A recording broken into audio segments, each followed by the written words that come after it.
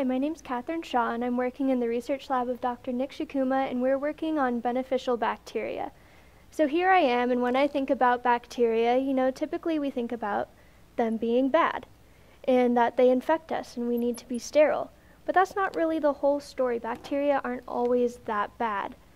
There's actually a lot of bacteria that live on and in us that are helping us out a lot, and possibly we wouldn't even be able to live without them.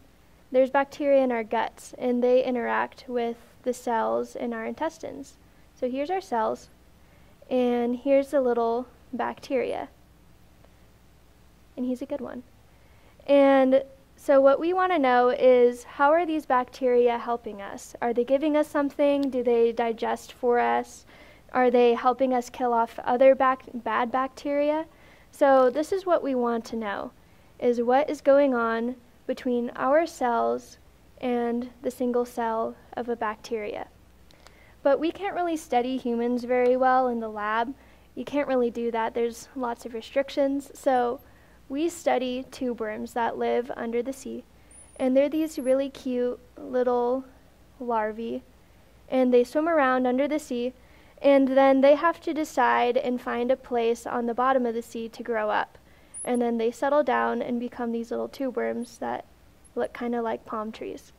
But on the rocks here are little bacteria, and they tell the little larvae where to settle down and where will be a good place. And without these bacteria, we think that maybe the larvae will never settle down. It's kind of like Peter Pan. They'd never grow up and they'd just stay babies forever. So this is a good interaction, and so we want to know about good interactions here, so we'll study good interactions in the tube worms. So here's their little cells, and although we look really different from tube worms, our cells look pretty similar, and we act in kind of the same way.